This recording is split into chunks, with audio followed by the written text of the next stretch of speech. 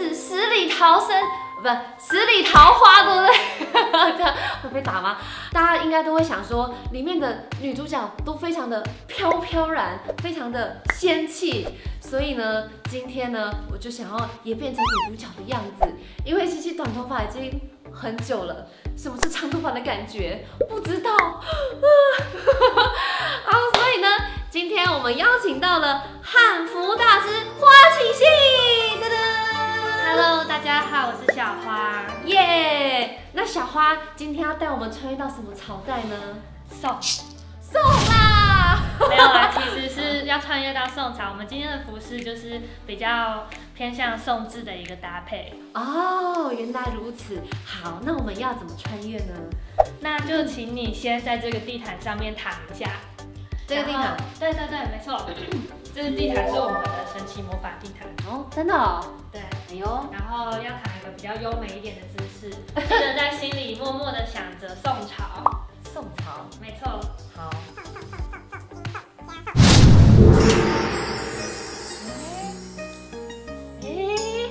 哇，长裙啊，长头发，哇，很有发饰哎，我真的穿越了。好啦，其实按照正常的流程，我们会先来挑衣服，所以我们来到了小花的更衣间，哇，好多衣服哦。好，我们先来挑。哇，哎，这件好帅哦！小花，我可以穿这件吗？这件它是男装。哦，对，它是有点像那个，它是明制的，然后明朝锦衣卫的那种。锦衣卫，我可以讲个笑话，你知道为什么超人要穿紧身衣吗？因为救人要紧。哦。好，我们继续看哦。那你有比较推荐我穿的吗？我们今天的话，因为我觉得希希她比较适合走比较仙气仙气的风格，然后所以我们今天可能会选上面这一区或者是这一区浅色系的服装给她，就是比较飘逸跟仙气一点。哇！然后形制上就是属于齐腰襦裙，宋制齐腰襦裙。哦，齐腰，对对。哦，它有分齐胸跟齐腰，对不对？对，像齐胸的话，大部分就是唐制的比较多这样子。好，齐腰。哇，比较高。好，继续。是齐腰。就这样好了。你觉得呢？其实是你要拍的。可以啊，我觉得紫色可以。好，那我们今天就锁定紫色。耶！好，那我们现在要开始换衣服喽。噔。耶！好，那接下来我们就要去做造型喽 ，Go！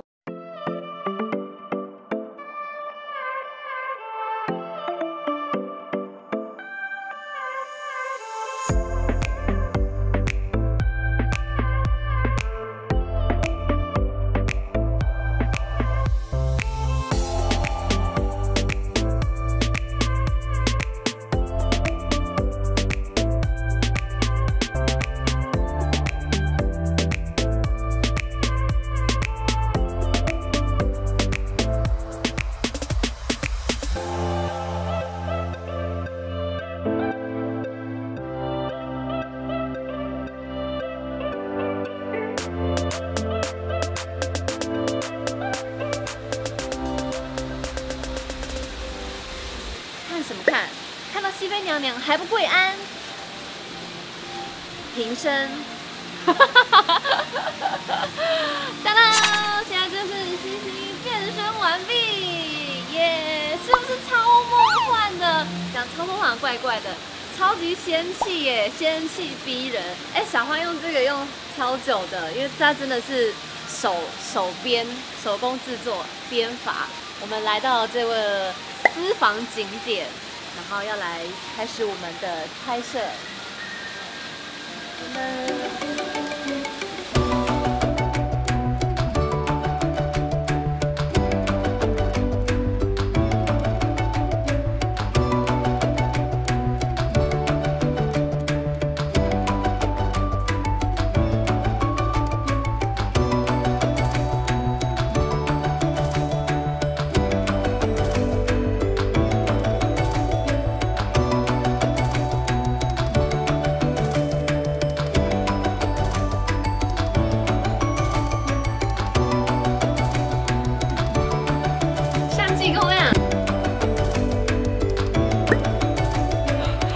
好软 Q。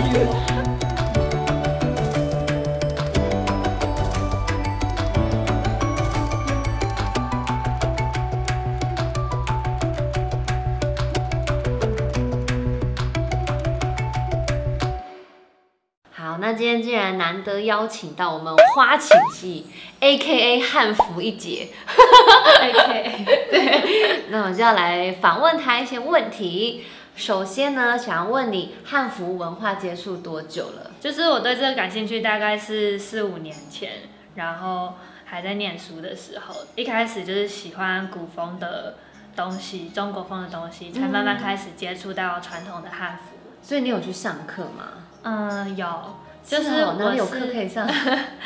我一开始是有找就是线上的古风课程，就是大陆那边的老师。哦。对，因为台湾比较少相关的课程，然后老师也会就是线上回答你的问题，我们也要交作业这样。还要交作业哦？对啊。那你也要很上进才有办法。对。